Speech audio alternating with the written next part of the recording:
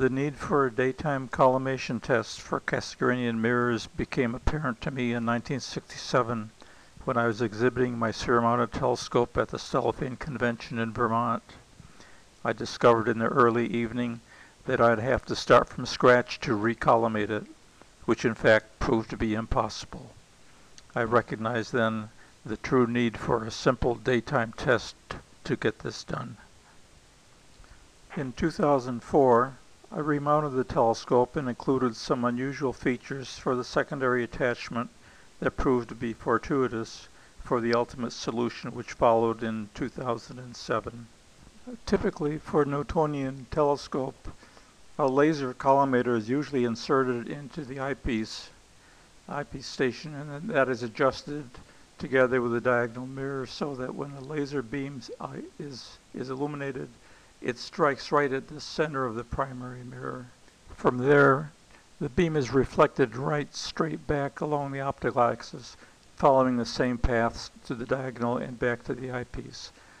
As soon as the beam strikes the point where it came from originally, that verifies that it is collimated. The problem the Cassegranian has is that the primary mirror is usually perforated, or there's a diagonal mirror or an obstruction which prevents the beam on axis from actually striking any part of the primary surface. And it's the primary surface, that angle error is what makes it either a collimated or not collimated. Under this proposed test, the laser eyepiece station is behind the mirror, and it is aligned so as to basically strike the secondary mirror. But you'll note the secondary mirror will have been replaced with an aperture stop with like a 1/16 of an inch diameter hole exactly on axis of where the optics are going to be. In that manner, the laser beam, once it's aligned, actually hits the hole, goes through it, and continues along on axis. Then somewhere downstream, about the center of curvature distance of the primary mirror, a 3M type reflective film is placed where the beam can strike the film close to the center of curvature. What this does in effect is at the point where it strikes, it creates a new light source and a backscatter, which sends a illumination pretty close to on axis, strongest on axis, and you'll notice the wave continues on aft until part of it is blocked by the secondary mirror. But a remaining portion bypasses that mirror and actually strikes the primary mirror. Now, since the wavefront has struck the whole mirror, it is reflected aft, and because it's close to the center of curvature, the beams that are converging come close to the original point source. It'll be a ring shape because the secondary obstructed the center portion of it, and it will create an image on the reflective screen, and we'll be able to see both the source and the ring. Now, most of what follows will be video, but because it's my sphere-mounted telescope, I've got a peculiarity that I have an additional mirror, a third mirror, a tertiary mirror, which changes the procedure in the sense that I've got to do an additional test beforehand. This diagram shows the telescope, and you'll notice what's added is that small mirror. The problem I have now is that I have to make sure that the path from the laser from the eyepiece that's going to pass through the secondary will be on axis to start with. Okay, what I'm trying to do is set up a laser collimating system for this Cassegrain. I put the secondary in and got a rough check for the depths, make sure that the general locations are properly in place. I removed the secondary and replaced it with a blank, which is cored out in the center and has a small Kydex film on the front side with a very small pinhole. Now, the adjusting screws are 4 of them are on the outside, so my center is clear, and I've got clear holes running all the way through. So with the central pinhole at the center where the secondary would be, I've basically put in a pen type laser pointer. I've also taped the switch so it's in the permanent on position. So in order to turn it on, I'll turn the screw on here. Now if you can see, I'm not sure if it's in that view, that sets up the beam from the center of the secondary to go right down to a center target, which corresponds to where it would be the center of the mirror. So that's my primary mirror axis. Once my adjusting screws are set up, then that will coordinate to make sure that that is lined up on the optical axis that I basically want everything to line up with. Now this is looking down my high-powered eyepiece finder. This is zoomed in. I put a small reflecting surface that lets the laser pass on through it, and this bounces back, so it's very faint. You can see the gear at the back end, which is right in the center of the mirror, and you can see that the laser pointer is right in the center of that gear, so that is confirming that's my optical axis. Now I will have to set up my tertiary mirror so that when I install that I can then set that up to the eyepiece. And then of course this cover will drop in place over it. It'll seek its position, and then this of course is adjustable to 2 positions.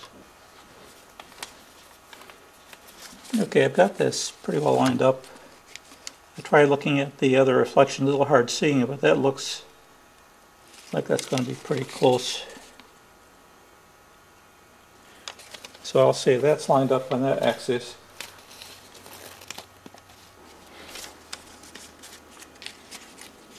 Okay, now what I'll do is, this is my adjusting screw. By rotating this, that places it over in the center. Now I can play with the same adjusting screw to get this a little better center in that direction. I will not have any control on that, since this is the one that's going to control my high resolution.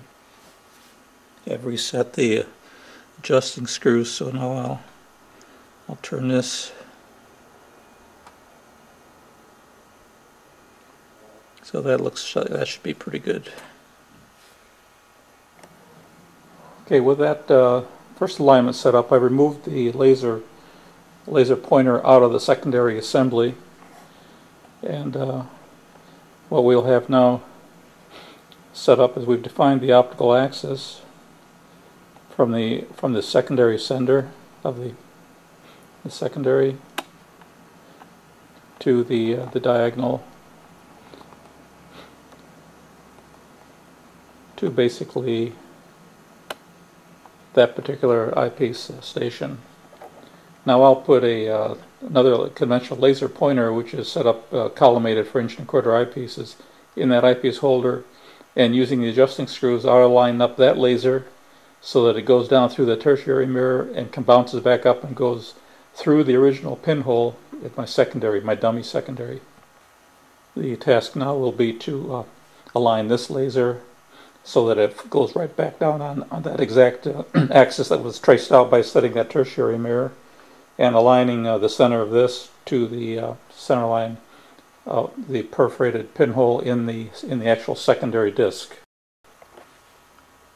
Okay, I've set up the collimator in the eyepiece. Now this is my secondary. That is the pinhole that I'm going to try to hit with my target.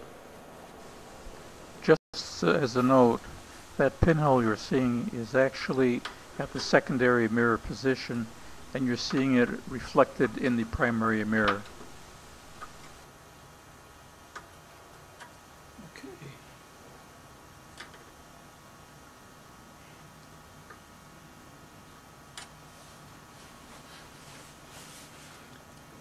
Okay, that looks like that should work.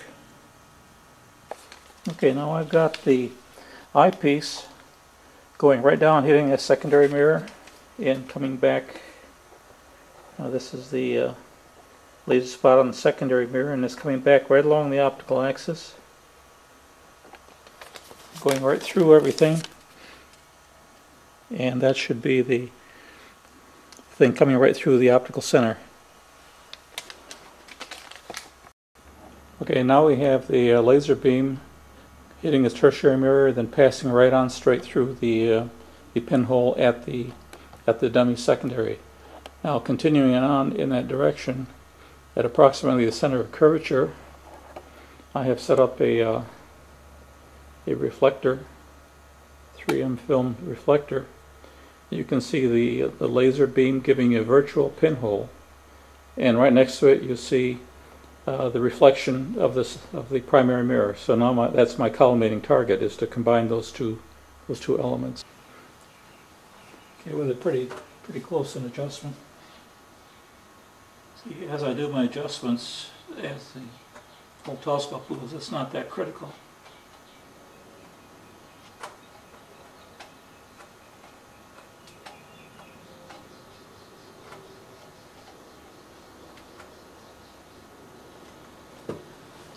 Pretty close at this point. Okay, this looks pretty close.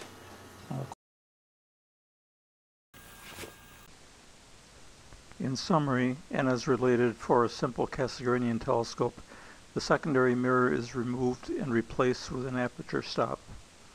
Laser collimator is inserted in the eyepiece holder behind the primary mirror. It is turned on and the beam directed through the secondary aperture stop. The beam then passes through and strikes a beaded film reflector, which is behind or near the primary center of curvature. This reflector returns the beam dispersion aft, back towards the primary mirror.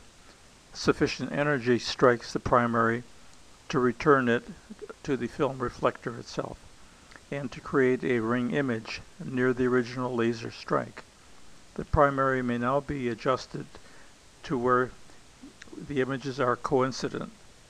When they are coincident, the primary is collimated, and the secondary mirror may be replaced and collimated conventionally.